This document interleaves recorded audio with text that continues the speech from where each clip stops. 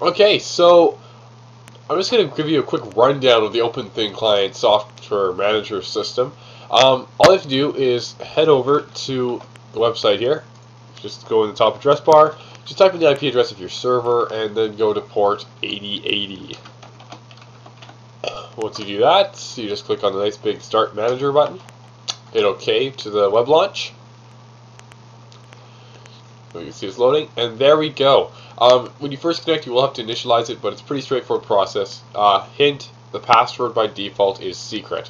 Okay, so now that we got the Thin Client Manager all set up, now we want to add some clients to this thing. So if you click here, right on here, the Open Thin Client, bring the menu up, and then right here, PXE clients. Now, right now the list is completely empty, so we're going to add a couple. We're going to add a server on here. What I'm going to do is I'm actually going to use Sun VirtualBox and start up a PXE booting system. Anyway, so right now you can see it's trying to boot, but it's not getting anything. But if we head back to here and we hit refresh, hey, there's a system right there. Okay, so all you have to do is give it a name. So I'm going to call it my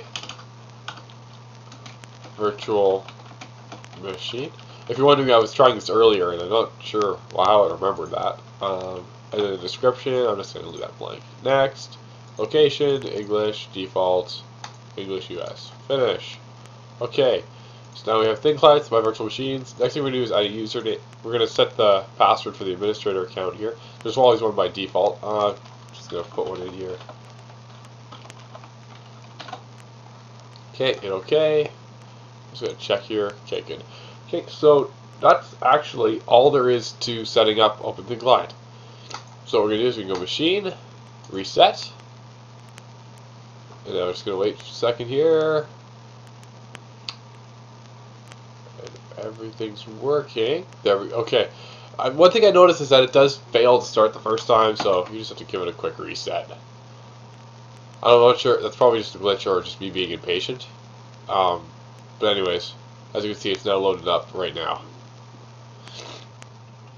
There we go. Now, if you're wondering, it's just made a nice big fat window, probably 1024 by 768, or 800 by 600, something like that. And we can see the OS is booting. While it's doing that, actually, I'm just going to show you some cool things you can do here. Here's my virtual machine. If you open it up, you can click on Devices, and you can add, and you can actually set stuff, like there's a monitor size. You can set the monitor size, print server, keyboard, if the keyboard's different, in this case German, because I think, yeah. And then you can also have the option for auto login in the account. But in this situation, I don't need to do any of that. So I'm just going to cancel out of there. Okay, there we go. It's still loading. Oh, yay! There we go. Okay, so, actually, oh, wow. Okay, it seems like the Cam Studio doesn't like me moving my mouse around. So anyways, I'm going to log in here with administrator. And the password I'm going to use is what I used before. What I set it to. And bam! Went black again. It's loading. Some beautiful gnome action going on here. There we go. Okay, so it's just it's pretty basic here. We got kind of a start bar. It's really, really basic.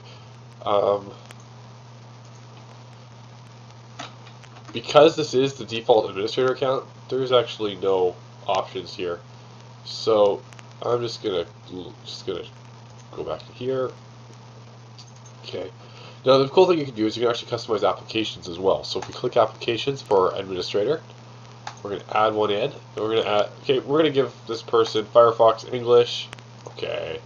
And just because he feels really late, we're gonna give him an X term. Okay. There we go.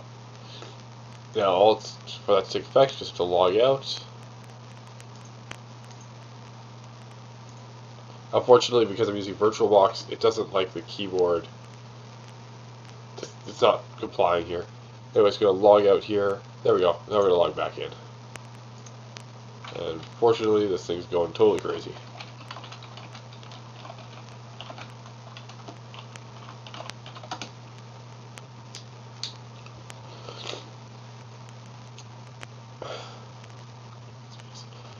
Okay, and it's loading up. Oh, and there we go. We got our programs here.